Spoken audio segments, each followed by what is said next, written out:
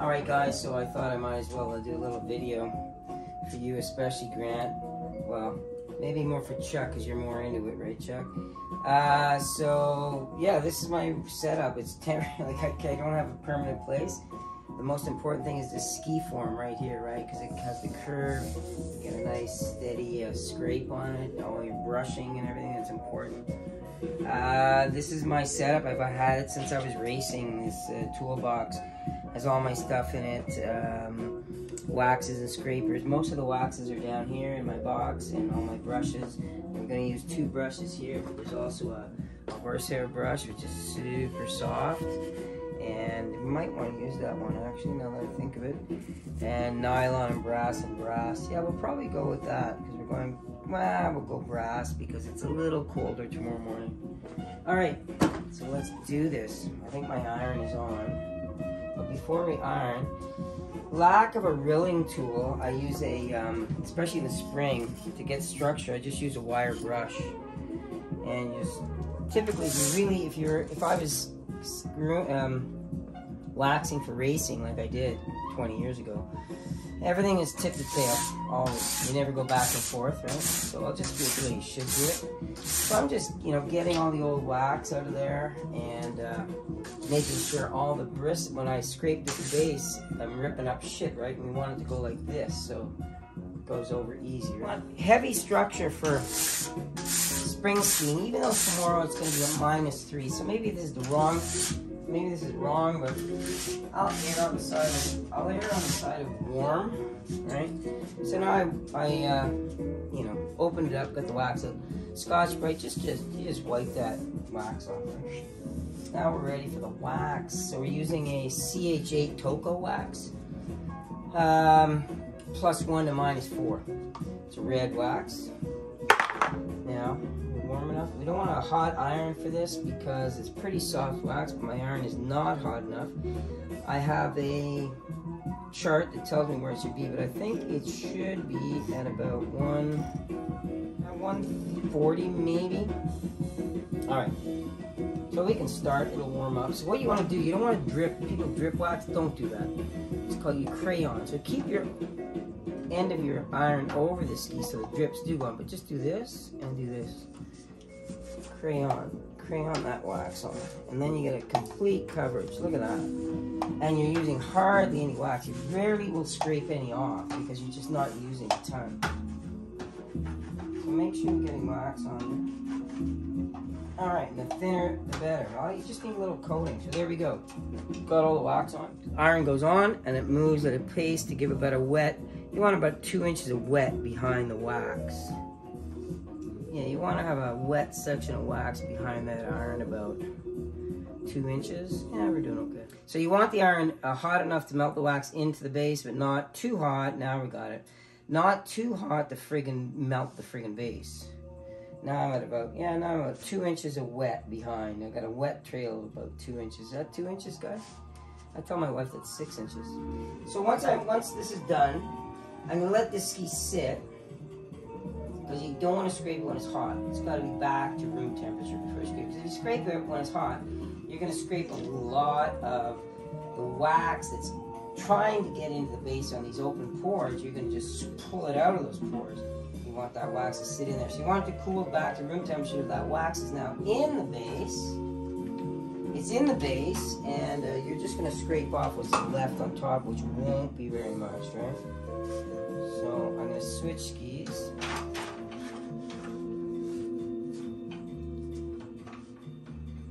So an important thing about waxing, it's kind of like skiing.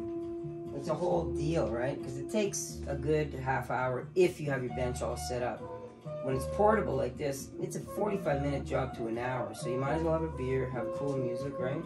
And enjoy the wax and think about your ski tomorrow. Okay, what do we do first? Let's use the hard bristle, mother, and rip the base. Get whatever's in it out, give a bit of structure.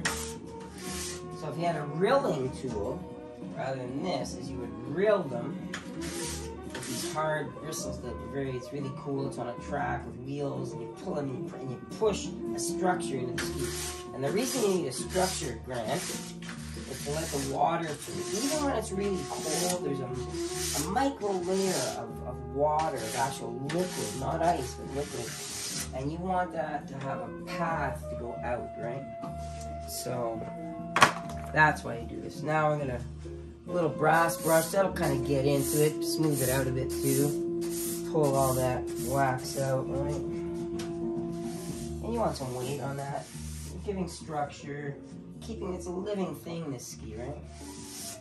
So that's your best friend on the trails, a good wax ski. Use the Scotch-Brite, get that wax off, and then we wax. Okay, this is 140, let's see what happens. Just a nice thin layer. Okay, we get a nice thin layer of wax on there, yeah. Back in. That's what she said. This is the way it should go on, nice and easy. Let's iron that mofo in. And Grant, this is a real ski wax iron. You can use a regular iron. I did it for years before I got my own real. The difference between a regular iron and this is flat. There's no holes in it for steam. That's the big difference, and it looks cool, and you have a nice thermostat.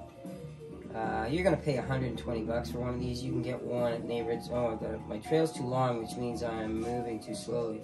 You can get one at Value Village for 10 bucks. Just get a regular iron. It works. I did it for years, but then I got serious. Nice music in. This is Milt Jackson of the Modern Jazz Quartet with Herbie Hancock on keyboards. Milt Jackson's playing the vibes. Ron Carter on bass. Billy Cobham on drums. Like, it's a friggin' powerhouse of jazz in 1980 maybe, 1970. All right, this one's cool now, so we can go scrape that mofo. Let's scrape. Now you're gonna scrape with a plastic scraper. You want it to be sharp enough to get the wax off, but there shouldn't be any wax, there's hardly any wax on the ski because of the crayon technique, right? Never use a metal scraper when you're just scraping wax off. That's for repairs. And where is my scraper? Good question. Oh, there we go, motherfucker. Now you can sharpen a plastic scraper with a metal scraper, but you really need to in a vise. But I'll just get some of this. This might help a little bit. Yeah, this will sharpen the edge a little bit. So I'll use this edge here. You don't want it too sharp because then it scratches the base. You just want to get that layer of wax off. Alright, we're going to use this edge here to scrape. And I'm going to use this, so we're using that edge, the flat edge there. And we're going to use this for the middle groove, plastic, not metal. So we just want to, we don't want any wax on the ski. It sounds funny if you've never waxed a ski before, but you don't want any wax on it. The wax is in it. Any wax on it is going to slow you down. Because what you want to slide on is a perfectly treated is the wrong word, groomed base. So now scraping. Now this you can do nice multiple strokes. And you can just hear when there's no more wax actually if you listen. And I'm going to get the rest of the wax off there with my brush, with my brass brush. I'll change the music, and we'll come back. We're back.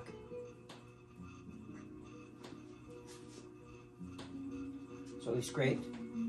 Next, want to get more wax out.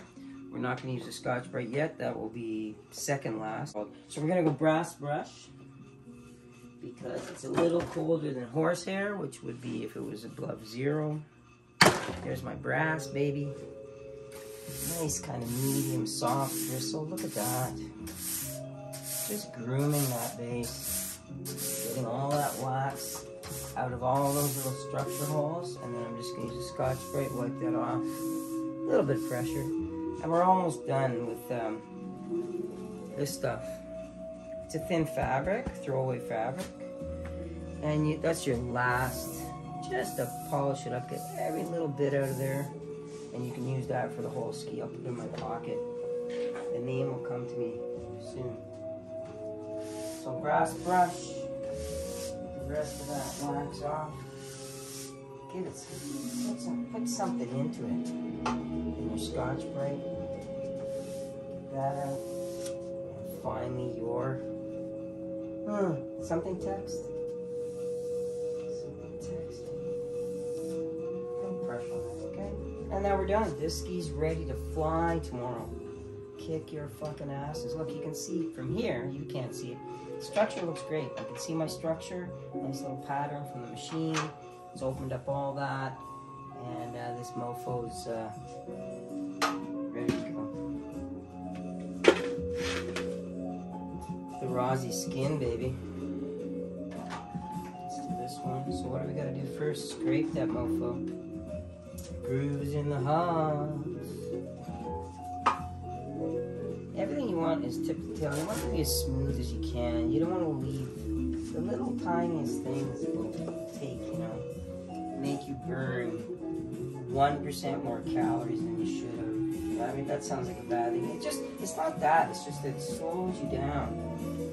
You want to use all your energy to going as fast as you can. And you don't want to feel as if you're working. You want to push yourself max, you know, maximum beats per minute. But you want to do it effortlessly. Have fun doing it and do it effortless, and do it effortlessly. Effortless, I can't say it. How to do it with no effort, right? Okay. Cross brush. Scotch-Brite next. What is the last procedure of waxing skis? Wipe them with a something like